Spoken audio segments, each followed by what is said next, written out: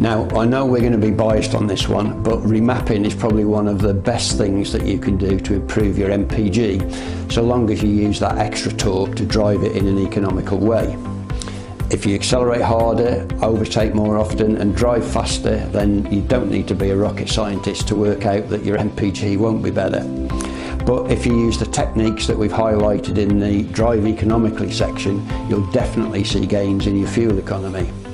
If you don't think it works, then you've only got to chat with a VW owner who's had the software update after that emission scandal to see what effect a change in map had on their vehicle's performance and fuel economy. It made their VWs a whole lot worse. Now, the biggest improvements in fuel economy after Remap are generally seen in the turbo diesel vehicles, but we've also had some great feedback from petrol turbo vehicle owners once the novelty's worn off a bit.